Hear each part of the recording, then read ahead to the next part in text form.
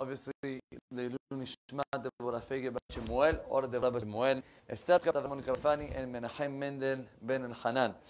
You know, I would like to start. There was a rabbi.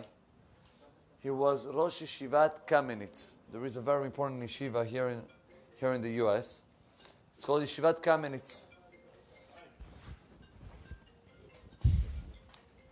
And he says over a story that happened to him when he was a child. He says that when he was a child, he got very, very sick.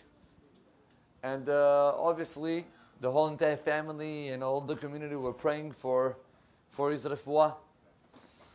He says that one day his father comes up to him and he tells him, son, everybody's praying for you. Everybody are making tehillim, they're learning Torah from you, everything. But what are you doing for yourself? Are you praying? Are you doing something special? Now, for your understanding, the kid was 6 years old. So he looks at his dad and he says, Daddy, what do you want me to do? I don't know how to do, learning Torah, extra hours. I'm a child. And then he said that his father took him, he sat down with him for 2 hours. And he explained to him the concept of taking upon himself a Kabbalah. You know what's a Kabbalah? Taking upon himself one thing to change. And he told him, son, whatever you're going to take, I want you to know that you're going to take it for all your life.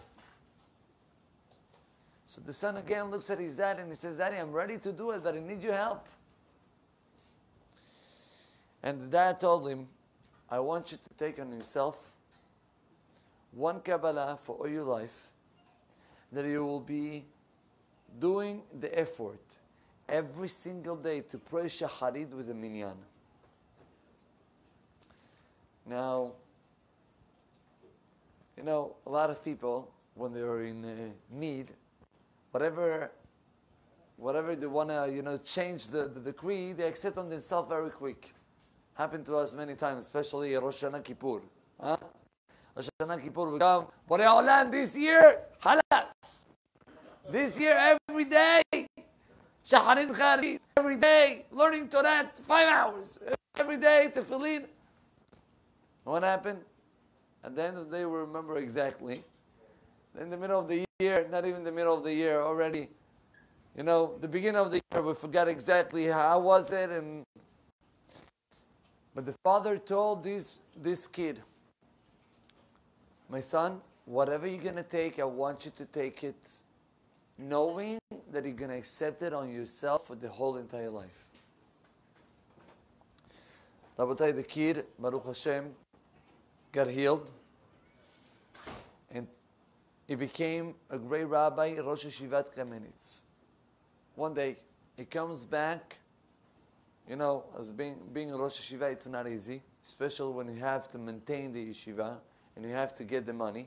So sometimes Rosh Yeshiva, they must travel to different countries to get money. He said that this rabbi had to travel to collect money for his yeshiva.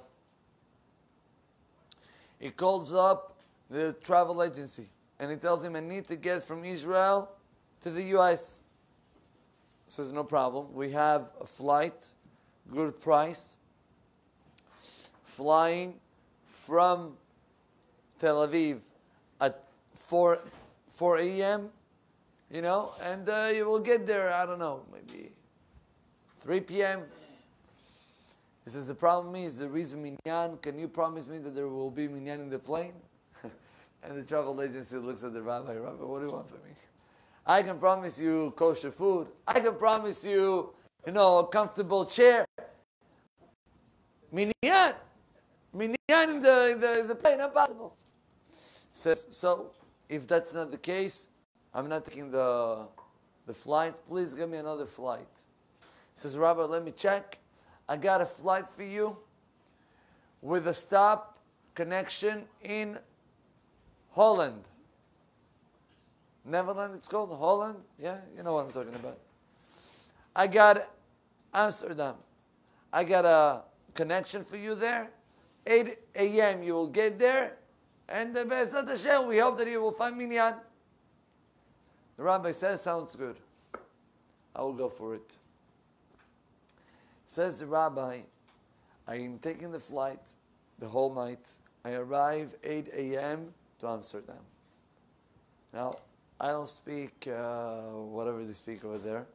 And I don't barely English and whatever. Says the rabbi, I was praying to God and I told him, Borei Olam, 70 years, I never missed one day minyan of shacharit with the minyan. Never. God, do me a favor. Do with me chesed. Help me out to find a minyan of shacharit. He says that he's leaving, he have a few hours of connection, he's leaving the airport and he's looking around. I don't know, maybe he will see a Jew, something. All of a sudden, there is a car that stops by, takes that down the window, a Jew inside, and says, Rabbi, are you looking for minyan? Yeah, I'm looking for minyan. Come, we're going for shacharit. And the rabbi went inside the car of the Jew. They arrived to the shul. There were 8 people waiting, together with him and the driver, 10. They finished shacharit, and the guy that drove him, he asked him, Rabbi, are you staying here or are you going back to the airport? Because the truth is that I have to go back to the airport. I take you. And he took him back, and he was able to get there on time, even to take a cup of coffee before the flight. When he came back to his yeshiva, he told the students, guys, what do you think I'm telling you this story? Just a nice story? I'm telling you the story because whatever happened to me is whatever the Gemara promised to each one of us. It's a promise. Abba letaher mesayin lo. Whoever wants to get pure and holy, and you're doing effort for that, Borei Olam is promising you, I'm helping you, tzaddik. But you're going to have moments of challenge. You're right. But if you really want it, Borei Olam is going to show you the help. I want to tell you, there is a Gemara. I didn't have the time to look at the Gemara inside. There is a Gemara, I believe, about Rabbi Meir. Rabbi Meir, somebody came up to him and he asked from him money. So Rabbi Meir asked him, what's your name? And he told him his name. And throughout the name, Rabbi Meir knew exactly that this guy, it's not a righteous guy. His money is not righteous money. He told him, I'm sorry, I'm not going to be able to give you the money. Forget about it. Says the Gemara, the rabbi decided to keep up this money in a certain place where this guy will not find it. Where he decided to put the money? In the freezer? I have a better for you. In a cemetery. In a cemetery. Yeah. To put it in the cemetery, you know, for sure this guy will not find anything. No money. Who is going to the cemetery? The Gemara writes, Rabotai, it's a Gemara. We will have to understand why the Torah is even such an importance to this story.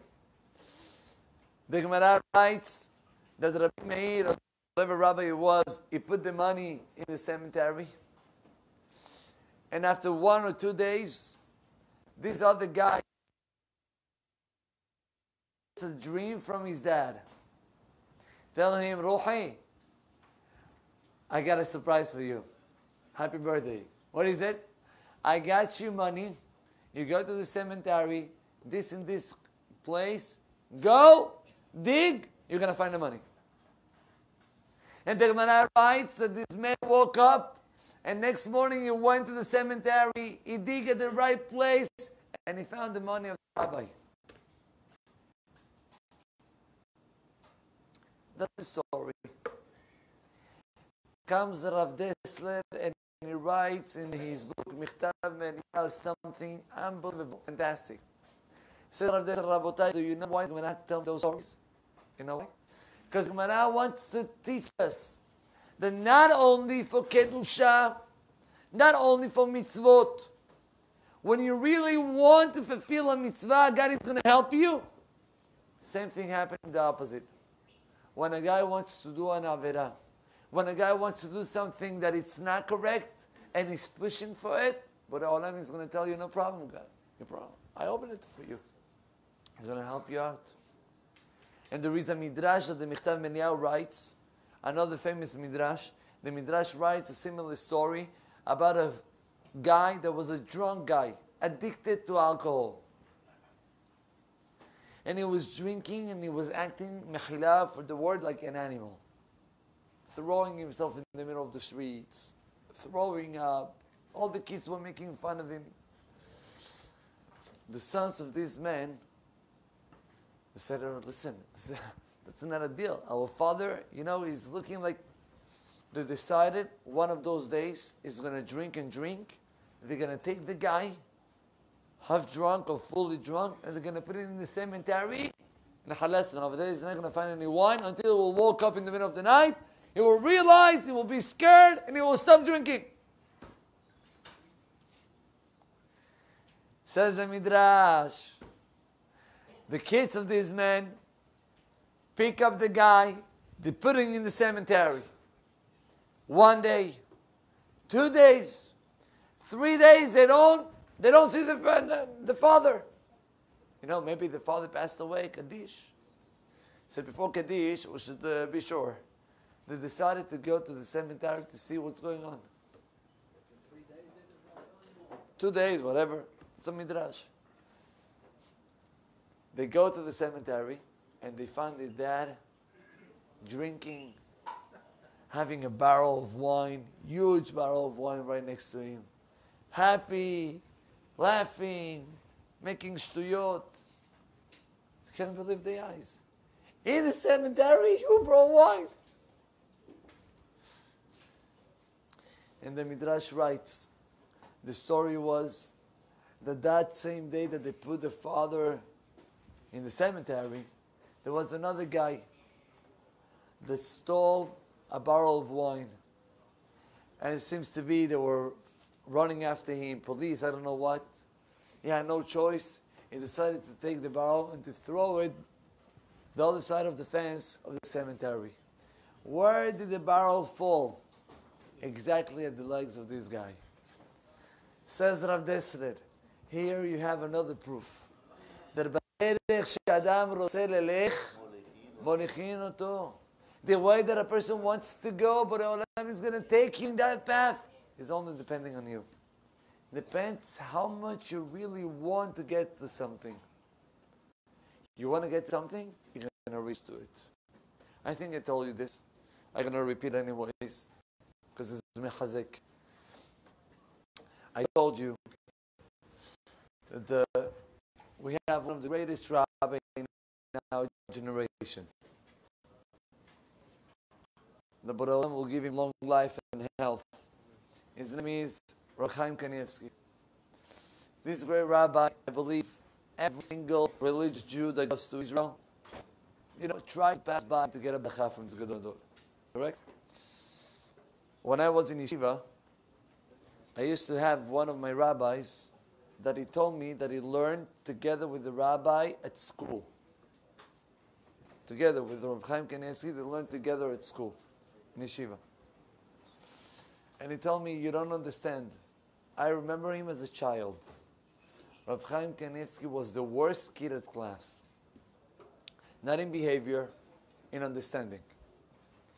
He wasn't able to get one Mishnah, one Gemara, nothing.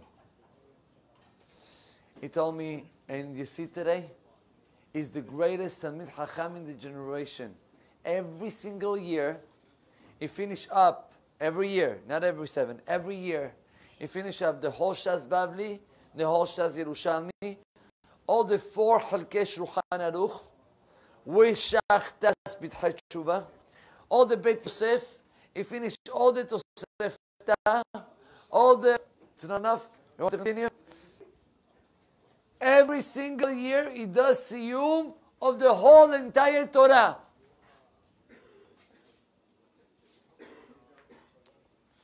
And he tells me, do you know what's the secret? What was the secret of the rabbi? How he became what he is today. He told me, like I told you, it's class. He wasn't getting one word.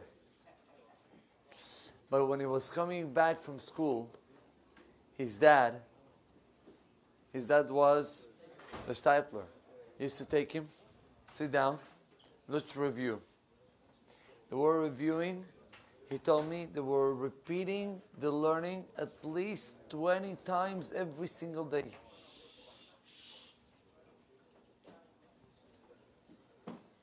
"20 times. He says the greatest thing is not about the father. The great thing is about the child. You know what is a child that you have all his friends playing soccer outside? And he has to stay next to his dad? All the kids are playing, they're having all type of programs and prizes, and he has to stay with his dad. He says, guess what? That effort that this child show, that he's ready to do and to sacrifice whatever he wants for Borei Olam, Abba L'Taher, automatically they open up the gates, and Borei Olam showed, not to him, to all of us, what is the power of a person that is ready to do an effort for HaKadosh Baruch Hu. Baruch Adonai Le'olam. Amen ve'amen.